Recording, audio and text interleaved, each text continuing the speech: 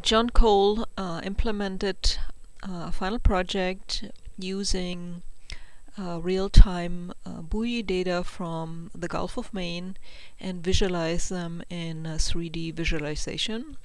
So the buoys are located in the Gulf of Maine, and there are up to, I think, 7 or 8 buoys here, and he selected 2 buoys that are in the Damariscotta River.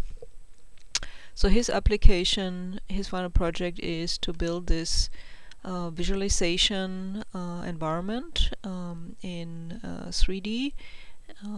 And then here we can see the dots is where the sensor stations are.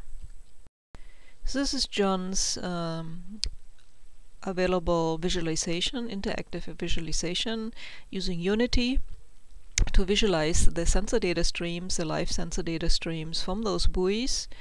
Most of the data is stored and is historic sensor data streams because they don't sample really that often per day. And so here are different options available. One can select which sensor station the user wants to look at. Here we basically see both sensor stations and their locations in Damariscotta River.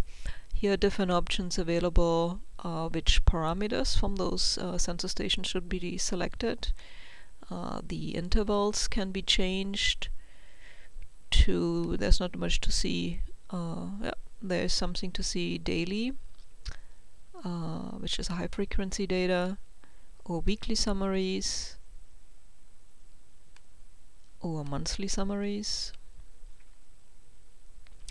Then there are also different statistical methods available. So for example, box plot. So if we change here to weekly, then they are computed on the fly using stream-based sensor data streaming, processing the historic sensor data streams that we have here. So as they are processing, the visualization is updating.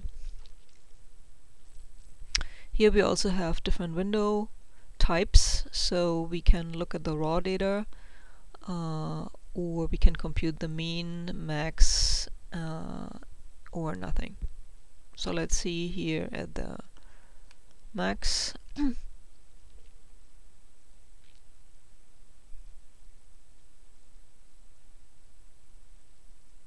And then there's a variation on the window size.